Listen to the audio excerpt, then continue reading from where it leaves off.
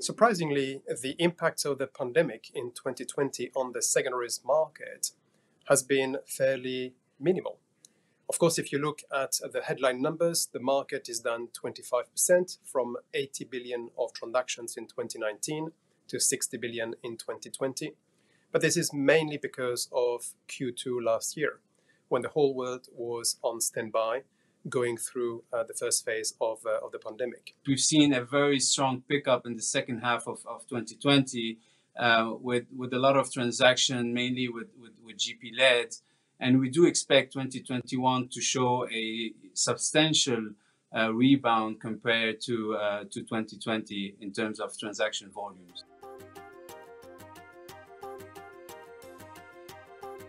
The main motivations are similar to what we've seen post the global financial crisis. Active portfolio management and the need to increase liquidity will continue to drive selling volumes in the private equity secondaries market. As an example, in our latest barometer, 84% of respondents think that increased liquidity in their portfolio will be a main driver for them to come to the secondary market to sell part of their portfolio. For those who want to invest in secondaries, what we see is that you have more and more private equity portfolios with a dedicated pocket to secondaries, because the risk-return combination remains one of the most attractive products in the private equity asset class.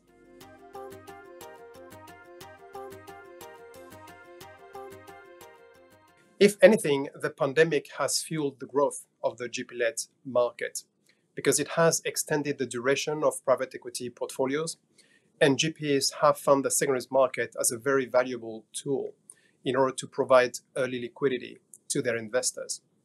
Those investors who benefit from, in a way, maximum optionality, they can sell the assets and get liquidity, or they can extend and roll into new vehicles.